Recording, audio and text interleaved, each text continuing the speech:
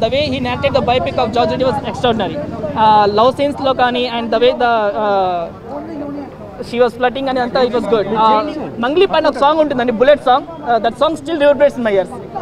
BGM kani song kani Mangli's voice is so good. So movie ki adi definitely inta dooram తీసుకొచ్చిందంటే because of that songs కావచ్చు, music కావచ్చు. It's good experience. Groups మధ్యలో ఈ cinema చూపించారు. అవునవును. అట్లా ఏమైనా అనిపించిందా నిజంగానే? యా ఆ మూవీ అంతా కూడా మనకి it was between the groups. So among the students వాళ్ళ మధ్య జరిగేది. అంటే మనం చూస్తుంటాం being Hyderabad you know what's happening in OYO అనేది. సో అది కళ్ళ కట్టడిగా చూపించారు, ఎక్కడ ఏమి జరగకుండా చూపించారు. That was good. మీరు కూడా కాలేజ్లో గొడవలు అలాంటి ఏమైనా గుర్తొచ్చాయా మీకు? కైండ్ ఆఫ్ అండి, మనకి కాలేజెస్కి అయితే ఖచ్చితంగా మెమరీస్ తీసుకెళ్తుంది ఇది. ఎందుకంటే ఒక స్టూడెంట్స్కి కంటే movie and the way of questioning కావచ్చు. So through revolutionary thoughts how he motivated his fellow students అనేది కూడా బాగా చూపించారు. Was good.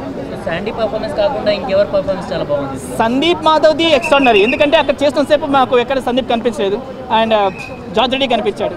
ఇంకా హీరోయిన్ తన పేరేంటి? Yes, so Chandrani right. She was good. Beautiful performance అండి. తన హావభావాలతో లైక్ అందరితో పాటు అభినయం కూడా కనిపించింది. బీయింగ్ ఎ డెబ్యూటెంట్ అంతలా చేయడం అంటే great thing. So undoubtedly she is the biggest asset of the movie. మూవీలో అందరికన్నా ఎక్కువ నచ్చిన పార్ట్? యా, మ్యూజిక్ హైలైట్ అండి. నేను చెప్పాను కదా, బుల్లెట్ బీజిఎం అయితే దట్ వాస్ హైలైట్. అది అన్డౌటెడ్లీ ఆ బుల్లెట్ సాంగ్ అయితే that was highlight of the movie. నాకు బాగా నచ్చిన సాంగ్లో అదొకటి. Yeah, sorry. మూవీలో మీకు నచ్చిన మెయిన్ పార్ట్? క్వశ్చనింగ్ అండి. Rise your voice. ఎక్కడైనా సరే అందరి వల్ల అందరం అన్ని సాధించగలమంటూ, ఎవరికి కిస్సే కోయి కమ్ నహీ అని చెప్తూ the way of questioning was good. It was good. దాన్ని ఏదో కమర్షియల్ ఫార్మాట్లో చూడొద్దు. ఒక మనిషి జీవితం కథ ఇది, యాక్చువల్గా జరిగిన కథ. అది ఎట్లుందో అట్లనే చూపించిర్రు. అతను సొసైటీ కోసం ఎట్లా ఫైట్ చేసిండు, స్టూడెంట్స్ కోసం ఎట్లా ఫైట్ చేసిండు, లాస్ట్కి ఎట్లా సంఘ విద్రోహుల శక్తులు ఆయన అగేన్స్ట్ ఆయన ఎట్లా చంపారు అట్లనే చూపించారు. దీని ఒక కమర్షియల్ ఫార్మాట్లో అయితే చూడొద్దు. ఇది ఖచ్చితంగా ఏంటంటే ఒక బయోపిక్, ఇది మంచి బయోపిక్. అది దాన్ని అట్లనే చూడాలి, ఎంజాయ్ చేయాలి. బాగుంది బాగాలేదు రివ్యూ కూడా రేటింగ్స్ అట్లా ఆ గేమ్లోకి పోద్ది. ఇది it's a pure biopic. You have to see it biopic వే, అంతే. ఇంకా సందీప్ మాధవ్ యాక్టింగ్ అయితే సూపర్. నాకు తెలిసి మూవీ తర్వాత పెద్ద స్టార్ అవుతాడు అతను.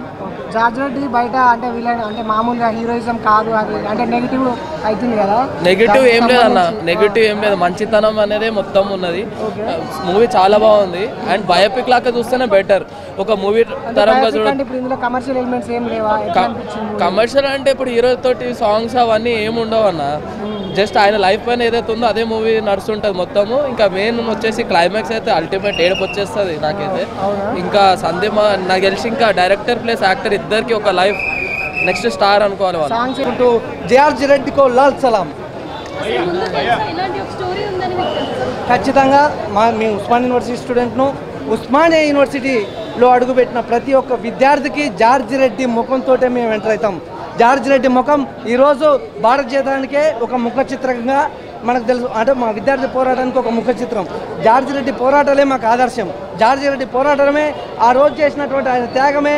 ఆయన ఆ రోజు దేనికోసం అయితే ఆయన ఏ ఆశయాని కోసం అయితే స్వేచ్ఛ కోసం, సమానత్వం కోసం అందరం సమానమే అని చెప్పేసి, ఏ కులానికి కానీ మతానికి కానీ తేడా లేదని చెప్పేసి మనుషులందరూ ఒకటే అని చెప్పేసి పోరాడినటువంటి జార్జ్ రెడ్డి ఆశయం ఈరోజు ప్రతి ఒక్క ఉస్మాన్ యూనివర్సిటీ స్టూడెంటు తన యొక్క ఆ బుధస్కంధాల పైన మోస్తూ ఉన్నాడు. తెలంగాణ రాష్ట్రానికి కూడా జార్జ్ రెడ్డి పోరాటమే ఆ తెలంగాణ రాష్ట్రానికి ఈరోజు దిక్సూచి అని చెప్పేసి కూడా మేము తెలియజేస్తున్నాం. చాలా ఖచ్చితంగా రియల్ స్టోరీ ఒక 70%. కాకపోతే ఇది సినిమా కాబట్టి కొంత కాంట్రవర్సీలకు పోకుండా సందీప్ పాండే చాలా చక్కగా నటించిండు. కాస్ట్యూమ్స్ కూడా చాలా బాగున్నాయి. జీనా ఏతో మర్నా సీకో, కదం కదం పడే లాడ్నా సీకో అన్నటువంటి ఏదైతే నిదానం ఉందో ఈ తరం యూత్కి ఇలాంటి మెసేజ్ పాస్ చేసినందుకు చాలా కొత్తగా అనిపించింది. జీవన్ రెడ్డి థాట్ చాలా బాగుంది. అంటే జార్జ్ రెడ్డి అనే ఒక యూత్ లీడర్ బయోపిక్ తీయడము, ఇంకా ఆయన గ్రేట్నెస్ ఏందో చాలామందికి తెలియదు.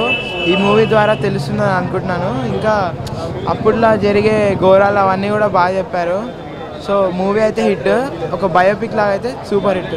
Thank you. ఆ పరిస్థితులు అవన్నీ తెలుసు. మేము కూడా వేరే ఊర్లో ఉన్నా కూడా ఆ రోజు చాలా బాధపడ్డాము. 45-50 సంవత్సరాలైనా కూడా అప్పుడు దేనికోసం పోట్లాడిండో అదే పరిస్థితులు ఇప్పటికీ కూడా ఉన్నాయి. కాబట్టి అర్జున్ రెడ్డి గారి సినిమా తీసి మళ్ళీ ఇప్పుడు యూత్కు ఇన్స్పిరేషన్ ఇవ్వడానికి, మళ్ళీ అతని మార్గంలో నడవడానికి అందరినీ ఉద్యమం వైపు మళ్ళించడానికి ట్రై చేసినందుకు చాలా థ్యాంక్స్. సినిమా చాలా బాగుంది, వాస్తవాలకి చాలా దగ్గరగా ఉంది. కొంచెం తేడా ఉంది కొంచెం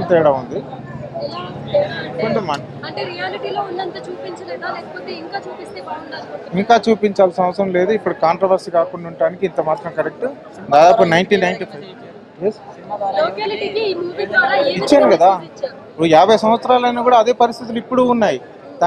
దేనికోసం పోట్లాడిండో ఆయన చనిపోయినందుకు అవి అట్లనే అసంపూర్తిగా ఉన్నాయి. దానికోసం మళ్ళీ ఒకసారి అందరికీ యూత్కి ఈ సినిమా చూడటానికి తను తీసినందుకు అర్జున్ రెడ్డికి ముఖ్యంగా ధన్యవాదాలు. కమ్యూనిజం కాదు కదా అక్కడ చూపించింది, అప్పటికి ఇంకా రాలేదు. మనకు 100%. ఇటీవలి కాలంలో వచ్చిన బయోపిక్లో అద్భుతమైన బయోపిక్ అండి. న్యాచురల్గా చూపించారు, ఎక్కడ అబద్ధాలు చూపించలేదు.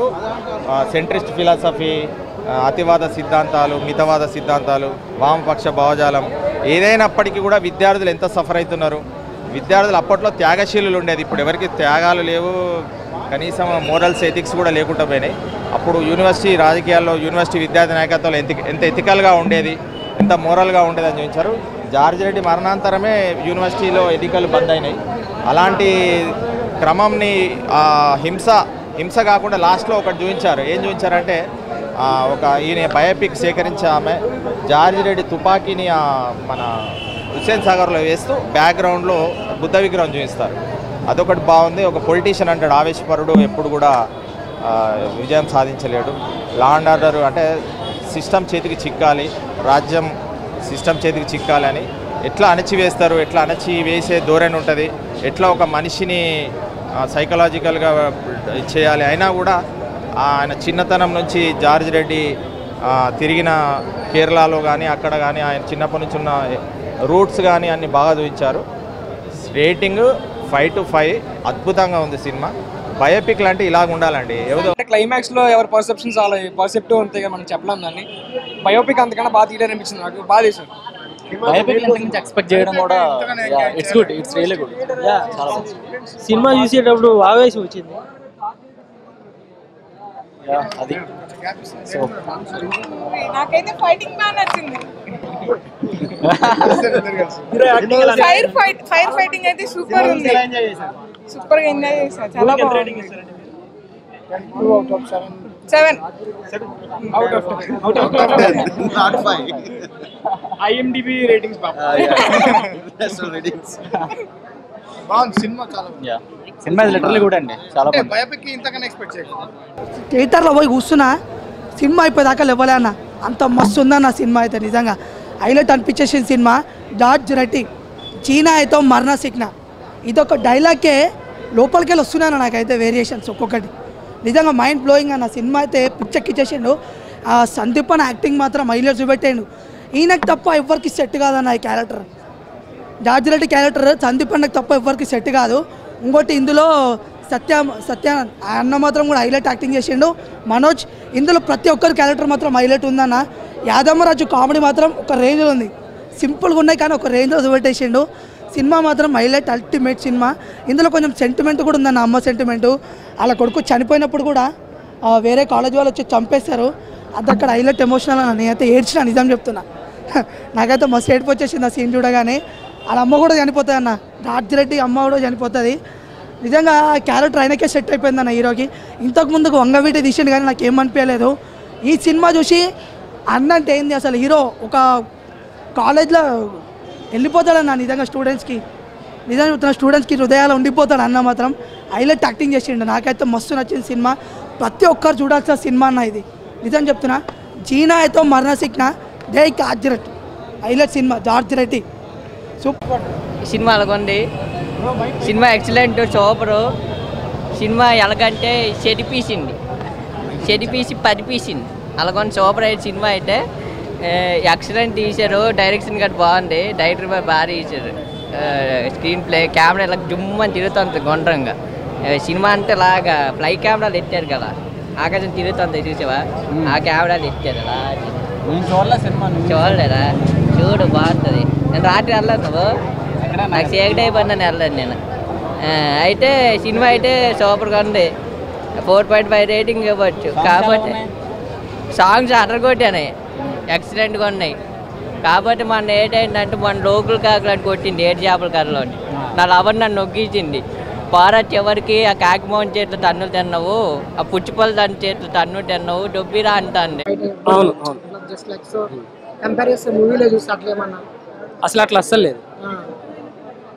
మామూలుగా బయోపిక్ స్టోరీ కదా ఇది, కమర్షియల్ ఎలిమెంట్స్ ఏమైనా ఉన్నాయా? కమర్షియల్ ఎలిమెంట్స్ అంటూ లేవు అసలు. కానీ సినిమా ఎట్లా అనిపించింది మీకు? అట్లా లేకుండా బయోపిక్ స్టోరీ కూడా బాగా అనిపించింది. This is Abhinav Gomatam. Hello, Nenu Avantika Mishra. Hello, this is Tarun Bhaskar. Please subscribe to TV5 Tollywood. Please subscribe to TV5 Tollywood. Please subscribe to TV5 Tollywood.